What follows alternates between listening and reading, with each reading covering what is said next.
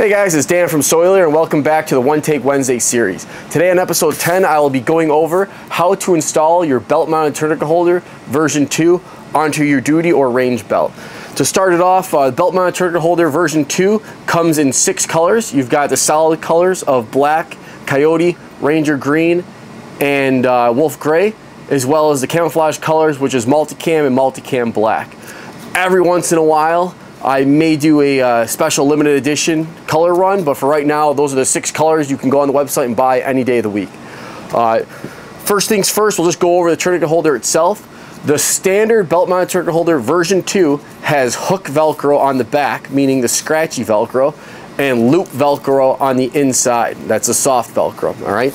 These will work with your Lead Devil belt, which is what I have here and I'll be installing on today, as well as your Ronin Tactics and a bunch of other standard belts.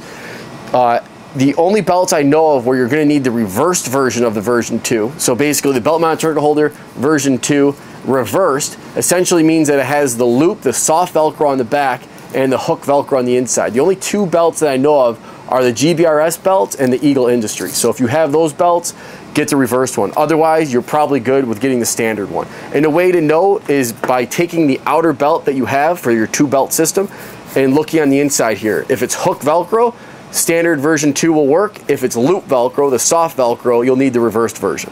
All right, so first things first here, I put this belt on and I move my holster exactly where I want that holster, right? For me, I run that holster if directly in the center of me is 12 o'clock and going around like a clock. So 1 o'clock, 2 o'clock, exactly to the side would be 3 o'clock. I run my holster right around halfway between the 2 and 3 o'clock. For me, that's a very natural draw. It's just forward of kind of where that seam is in your pants. If you've been through a police academy, you know what I'm talking about there. All right, so I already positioned my holster where I want it, because again, I'm not going to let accessory items dictate where I put my life-saving items, that being the pistol itself, right? So again, tourniquet holder is life-saving, but I have other ways I can move that around. So got the holster where I need it. I've got space in the front here, again, unutilized space, which is kind of the whole reason I designed the belt-mounted tourniquet holder.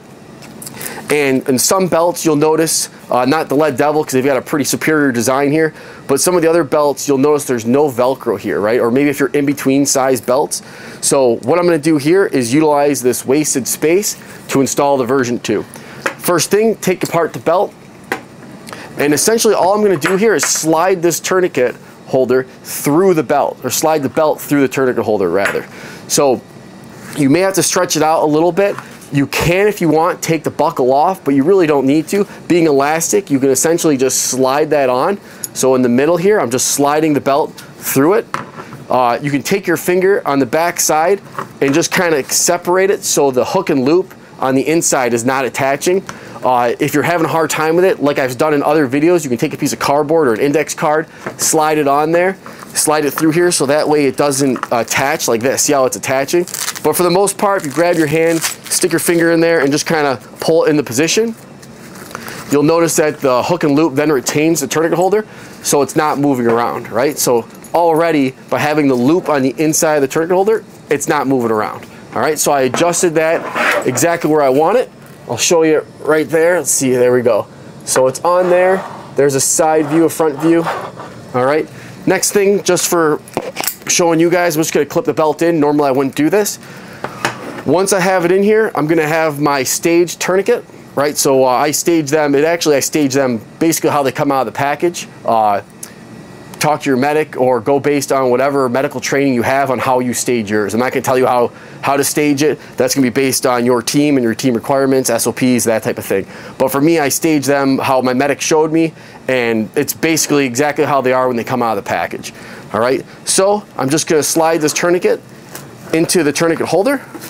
All right, right in there, slide it all the way in, and there you have it. Now, I will say, so this is my competition belt. It's a Lead Devil belt. I only run this for competition. You'll notice there's no retention on this holster, all right? What I want you guys to be aware of, for anyone rocking like a level 3 holster, so a duty holster, that has, I'll just give an example like Safariland. You've got the hood on the top, as well as the auto lock system, the ALS there. Make sure that your tourniquet is far enough away from the ALS, from the hood, that it does not interfere with your hood.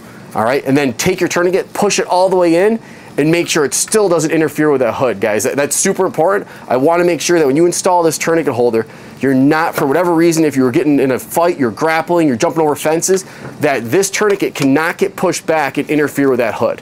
All right, you will notice that when the belt does have a curve for like the curvature of your body, that there is going to be extra space there. But once you install your tourniquet holder, make sure you put your belt on and make sure that you cannot make this tourniquet interfere with your holster draw. I do not want you guys having any issues drawing your pistol. All right, so I've obviously have a level 1 holster here, so I don't have to worry about that.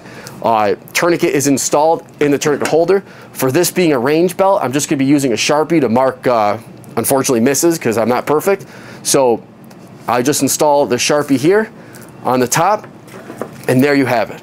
Belt mounted tourniquet holder version 2 installed on a belt. Without all my talking, it would take you roughly 30 seconds to do. And I'll just show you the back side here so you can see real quick all the extra Velcro real estate now that this tourniquet holder provides. All right, all the wasted space on the front of the belt that you normally wouldn't have anything there, you now have a piece of life-saving equipment. All right, so hopefully that helps you guys on how to install them. Again, if you ever have any questions, you're not sure if you need the version 2, the standard one, or if you need the reversed, again, comment below on the video or always reach out in the Instagram DMs and I'll get back to you, or you can send an email to dan@soileater.com. All right, so until next time, stay safe.